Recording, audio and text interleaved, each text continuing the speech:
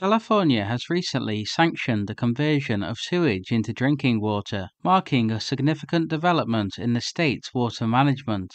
Although wastewater recycling has been a long-standing practice in California, primarily for purposes like ice rink maintenance and crop irrigation, the decision allows treated sewage to re-enter the drinking water system directly.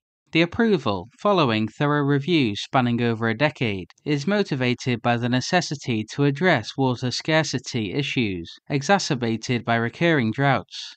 Advocates for this emphasize the stringent safety measures, including pathogen and virus removal, as well as the addition of minerals for enhanced quality. Despite concerns, officials reassure the public that recycled water meets the same, if not superior, quality standards as conventional sources.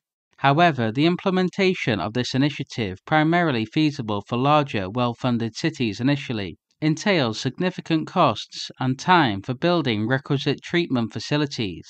Nonetheless, prominent water agencies in the state, including the Metropolitan Water District of Southern California, plan extensive water recycling projects to meet the increasing demand.